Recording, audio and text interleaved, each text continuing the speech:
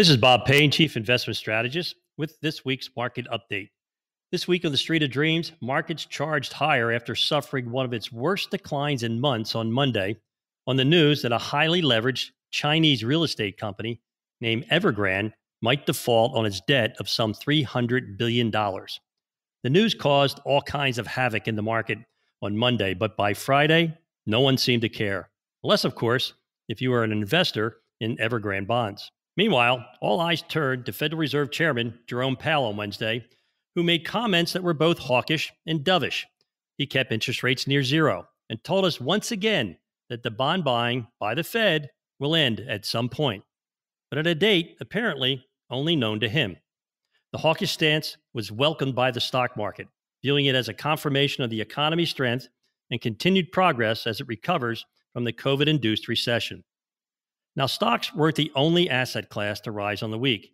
Bond yields also rose, with the 10-year Treasury yield crossing 1.4% for the first time in months. Perhaps the bond market noticed the same thing I noticed, and something I've been warning you about for months. Jerome Powell did not use the word transitory this week when referring to inflation. It suggests to me that the whole idea of transitory inflation is temporary and may be around a lot longer than they once believed. Now, if you're sitting there thinking, is my portfolio hedged for a non-transitory inflation? Well, why sit there and wonder when you could know?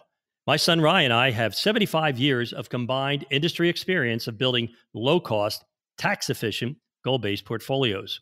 All you have to do to take advantage of our expertise is text or call 844-752-6692. That's 844-752-6692, or just simply call 844-PLAN-NYC. That's 844-PLAN-NYC. Hey, this is Bob Payne. I'm the Chief Investment Strategist here at Payne Capital Management.